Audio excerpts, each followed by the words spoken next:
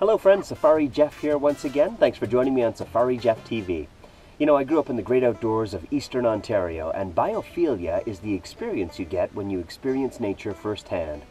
The Ontario wetlands rival any rainforest worldwide with its biodiversity during the summer months.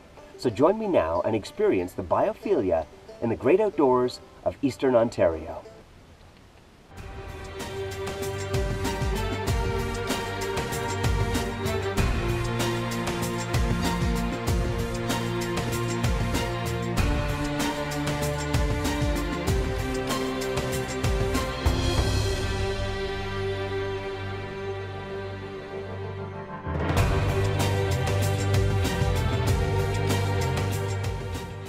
The beaver plays a tremendous role in the water levels here in Eastern Ontario.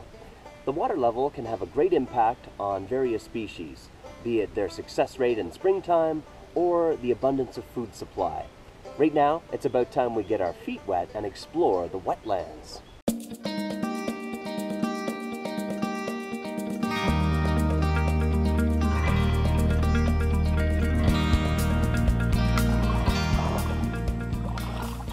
Here's a lucky find. The northern water snake of Eastern Ontario. The northern water snake is actually one of the largest of snakes found here. I've seen some over 4 feet in length and about as thick around as my wrist. They primarily feed upon fish and frogs, other aquatic creatures, and unlike many snakes, have a tremendous ability to see below the surface of the water, which makes them quite aggressive when out of their element upon land.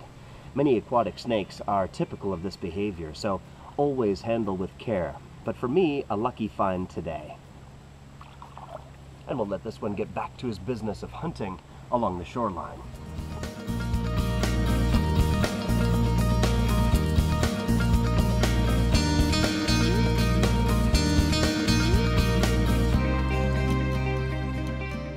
The fallen trees of a boreal forest that have become rotten or decayed in time make for a perfect habitat for salamanders. There's a variety of species here in Eastern Ontario to discover as well.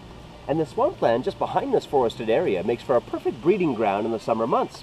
I spent an awful lot of time discovering salamanders beneath the surface. It's almost like finding gold in a treasure hunt.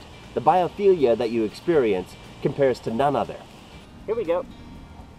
Here's one. All right. I'll place them on some bark to give a better view.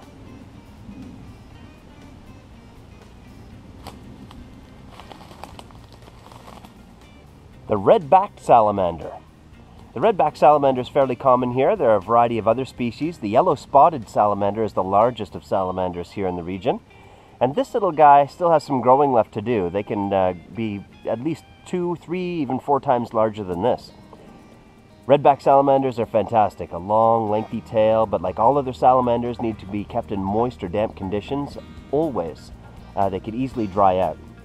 So you'd certainly never catch or see a salamander walking across dry landscape during sunlit days, but more so during the evening or during a rainfall is best to discover salamanders. Another lucky find, and we'll put this little creature back where he belongs, in his original home.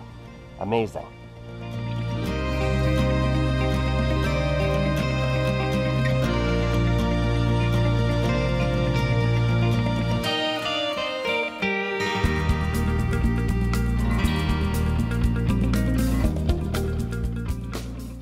Another lucky find, the eastern garter snake.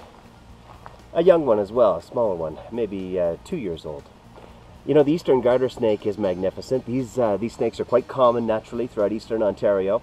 It's not unusual to find them roaming along or crossing alongside of a road, such as this little specimen was doing, not too far from a swamp just behind me. So most likely on the hunt just before winter season, trying to fill up before hibernation on small fish or frogs as well. So yet again, an amazing animal. I love snakes. Well, that's all the time we have for today on another episode of SafariJeffTV. I hope you had an exciting adventure with me and experience the great outdoors. There's nothing like biophilia. The amazing experience and feeling that you get by getting in touch with nature firsthand. It gives you a much better appreciation and understanding of the environment that we share with these magnificent creatures, and my favorites, naturally, the reptiles and amphibians. So join me next time on SafariJeffTV for yet again another exciting adventure with some incredible creatures such as these.